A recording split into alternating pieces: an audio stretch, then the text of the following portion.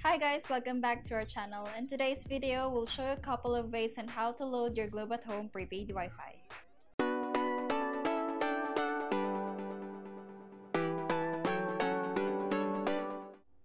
If you're new to our channel, please consider subscribing. We offer different types of videos such as vlogs, unboxing, how-tos or tutorials, and sometimes cooking videos as well. I hope you enjoy. Okay, in today's video, we'll show you 3 easiest ways on how to load your Globe at Home prepaid Wi-Fi. Pero sa Globe site or website, there are 6 ways on how to load your Globe at Home prepaid Wi-Fi. But today, we're just gonna tackle 3 easiest way. So without further ado, let's go and get started. Number 1, using your Globe at Home app. For detailed instructions, you can click the link here, or you can also click the link below in our description box. Second is, loadan mo yung phone kung saan mo in-install yung app. Okay, and after that, make sure may extra balance ka pala kasi may 1 peso transaction fee yun. So, let's get started. So, click mo Globe at Home app. Yan, tayo lang tayo. And then, go to dashboard. Get more data. Select Home Surf 15 or kung ano man ang gusto mo dito. And then, charge to your Globe or TM Mobile.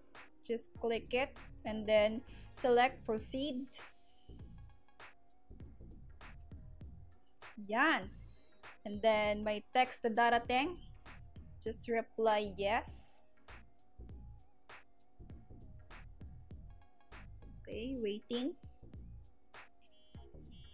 Yan, may confirmation na tayo. So, after that, kailangan mo i-click yung refresh button sa top right corner. Yan. So, pumasok na yung Home Surf 15 natin. Number 2 is using *143 number sign on your phone. Okay, so paano nga ba ito? Ganito siya. So, *143 number sign. Yan. So, wait lang tayo. And then, select number 2, my account. Para ka lang nag-share a load. And then, go to Globe at Home, number 8 siya. So, select 8. Yan. Postpaid, Globe at Home, prepaid Wi-Fi, back. So, select natin number 2. And then, enter 10-digit Globe at Home prepaid Wi-Fi. Malinaw yung number na nakalagay sa likod ng modem nyo. So, 809, blah, blah. Oops. So, double check. Okay. Then, press send. Bakit ayaw niya? Isa pa.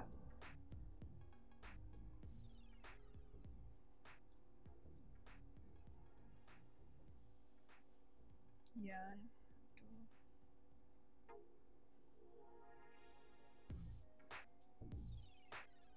Tapos, get data. After mo ma-enter yung number. Yan. Share a promo without a PIN or with PIN. Okay lang kung without PIN. Para wala nang pahirapan. And then, yun. So, pili ka Home Surf 15 again, 349 or 599. So, ngayon, pipiliin ko is yung Home Surf 15. Yan. Then, confirm.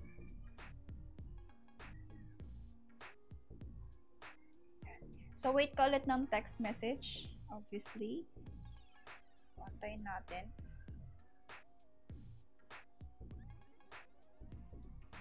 Wala pa. Yan. Meron na. And then, kung may Globe at Home app ka, pwede mo naman i-check doon para to make sure lang. Refresh mo ulit. And meron na ba? Oops, wait lang. Magre-reply ka pala ng yes. Sorry. Yes.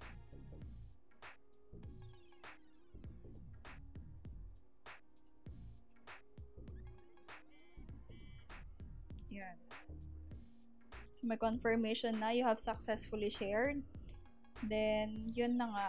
So, Globe at Home app. Tapos, mag-refresh ko ulit. And there. So, may 1 gig ulit tayo. So, okay na. Number 3 is using auto-load max or pumunta sa tindahan para mag-load. Kasi yung number 1 tsaka number 2, kailangan mo pa rin magpa-load. Kaya ngayon, ang solusyon ay bumili ng retailer SIM. Ito yung ginawa namin. Bumili kami ng retailer SIM para kami na rin maglo-load sa sarili namin. Globe at Home Prepaid Wifi. That is it for today. Thank you for watching, guys. And I hope natulungan namin kayo sa mga katanungan nyo in regards of how to load your Globe at Home Prepaid Wi-Fi.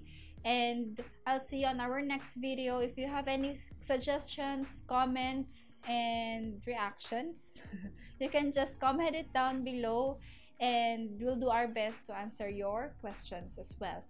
I'll see you next time. And please consider subscribing if you like this video. Don't forget to give us a thumbs up as well. Bye!